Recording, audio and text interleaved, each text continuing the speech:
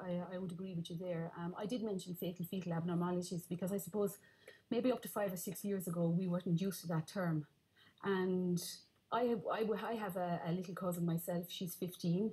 She has CDLS syndrome, which is Amsterdam dwarfism. As I said, she's 15 years of age. She has never spoken. She has never walked. She's a joy to behold. She's tube fed every day. She has the love of her mother, her father, and her brother, and her extended family. And why should she be denied the right to live? And that's why I feel very, very strongly about this. I also feel the right to life of the unborn needs to be recognised within the Constitution as it is at the moment. And I feel like, why should her life be worth any less than my children or anyone else here on the panel's children? And I think, I'm very, very concerned after the weekend listening to the whole debate around Down syndrome.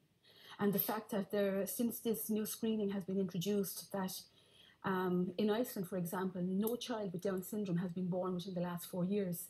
And in Denmark, for example, there's only been a handful of children born with Down syndrome. If such a scenario were to apply here, it would have to have been done so by legislation, irrespective of whether or not...